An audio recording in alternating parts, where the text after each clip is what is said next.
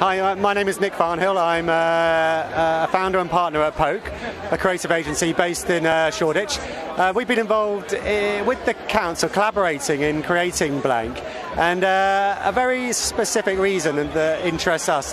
One, we've always had a dream of opening an art gallery dedicated to digital art, and the space that Blank provides is a canvas to trial, to see if people would be interested in coming, to see how we could put on shows, to see the type of artists we could work with, collaborate with, to put on shows.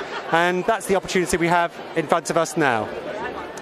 The opportunity, though, the bigger picture, and I think the vision that we have is just testing whether we can actually learn from what we do here and use it to create a permanent space. I would love to build, develop, propose an institute for the contemporary digital arts, and to be able to do that in the borough of Hackney, to do it with the artists that are based here, that do their work here, that we celebrate, would be an amazing opportunity. And then to present that to an international stage. And I've a feeling there's an appetite for that.